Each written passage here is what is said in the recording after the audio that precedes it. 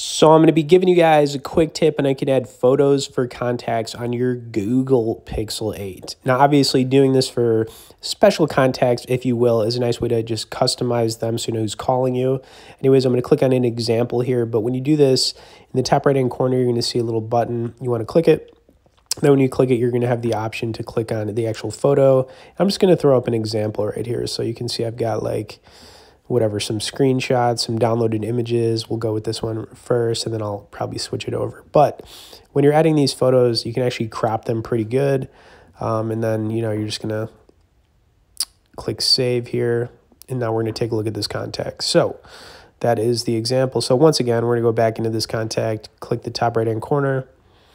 I'm going to hold this up to the camera so you guys can see it. Then you're clicking on the picture once again here.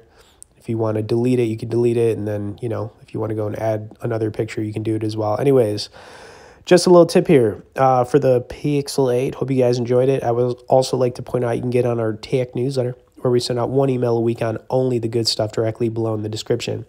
As always, thanks for watching this, guys, and we will see y'all in the next video.